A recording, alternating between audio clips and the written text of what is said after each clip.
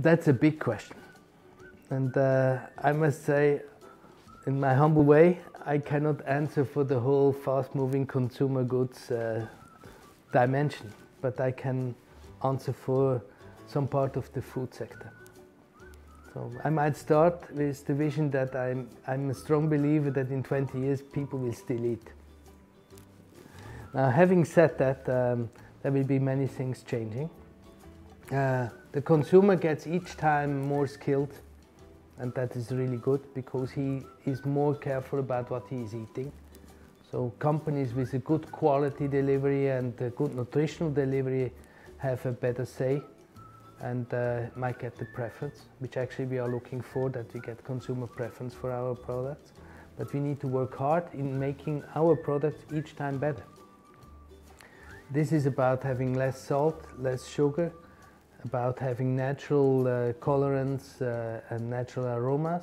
It's about having only healthy fats in it and in the right proportions. But it's also about having a nutritional delivery for the products, which really makes a difference. Because in the future we want to be healthier.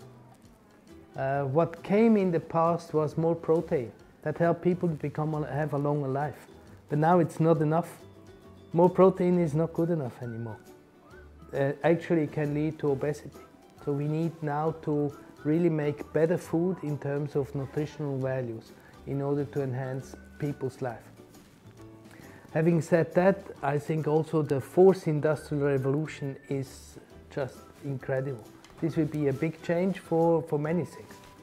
And just thinking about how we are doing farming today, what will this be tomorrow? Logistics. Do you have a truck driver tomorrow or not? Well, Uber today or B-Taxi works in Turkey with drivers. I don't know if in 10 years we will have that.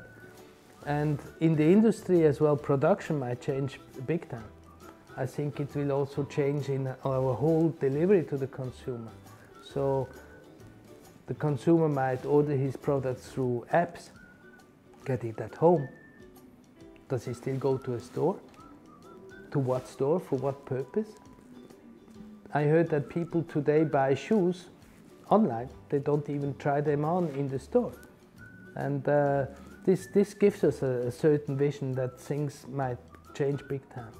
I think also that the information, big data and other huge amount of information available will change the consumer, the individuals, the families, how they operate, how they think, how they shop, how they live. Information is there. So if you don't give the right quality or the right offering, you might have a problem. If your service is not good enough, they might not come back to you. You can find out how others have been validating a certain service. Hotels, transport. And if there is a lot of likes, you might jump on that one as well. If not, you might have another choice. So that is some of the changes I think will come. But there's also a change for people. I think it's a lifelong learning, and it's a lifelong not only learning, but flexibility to adapt. I don't know if 50% of our jobs tomorrow will exist. And that might not be in 20 years.